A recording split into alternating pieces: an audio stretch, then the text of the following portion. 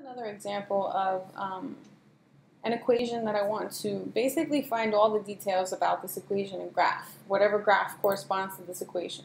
So I hope that you recognize it as the equation of an ellipse, and this is its standard form of the equation of an ellipse. So the center is at, what am I subtracting from x? I'm subtracting -1 from x. What am I subtracting from y? I'm subtracting 2 from y. So the x-coordinate of the center is the opposite of this, and the y-coordinate of the center is the opposite of this, okay? So when you go back and forth between this form and the center, okay, you're always taking the opposite of these signs. What else do I want to know? Is the major axis vertical or horizontal? Well, what is the largest denominator? The largest denominator is 9, correct? And with ellipses, the largest denominator represents a squared. And therefore, the other denominator is going to represent b squared. So, being that the largest denominator is underneath x, I'm going to say, and that's my a squared, the major axis is horizontal. A is equal to 3, and b is equal to 2. So that means that the length of the major axis is a plus a, or twice a, which is 6. And the length of the minor axis is, sorry guys, b plus b, I'm just going to say minor axis like that, b plus b, or 2 plus 2, or twice b, or 4. What else do I want to determine? Let's find c. A squared minus b squared is c squared. So 9 minus 4 is c squared. So c is the square root of 5. This just so happens. Okay, it doesn't always happen this way, but in my last example it was the square root of 5 also. So that's just a coincidence. And that's going to help me determine my foci, okay, the location of my foci. I might want to know, what my vertices are, okay, what my co-vertices are, okay, and where the ordered pairs that represent my foci. So I want to find all this out, and then I also want to graph it.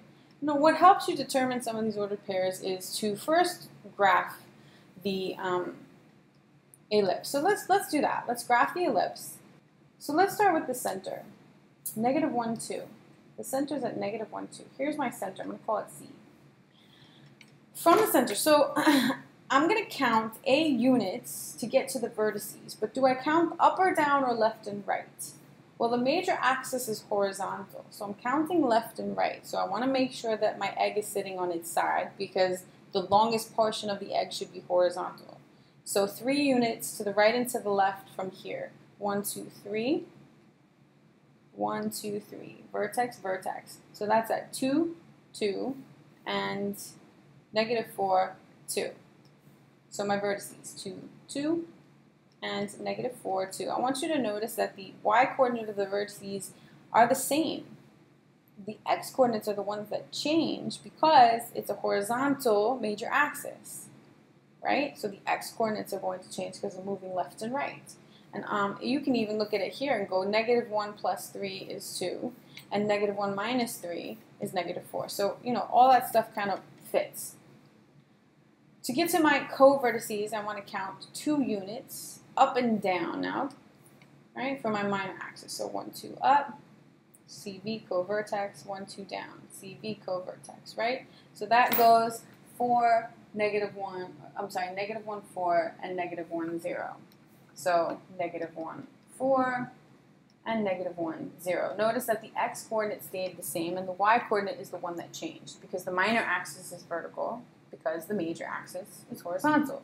And since I'm moving up and down, the y-coordinate is affected by 2. So 2 plus 2 is 4, 2 minus 2 is 0, so that matches. Let me graph the f's, right, the foci. So the foci, they go along the horizontal because they're going along the major axis.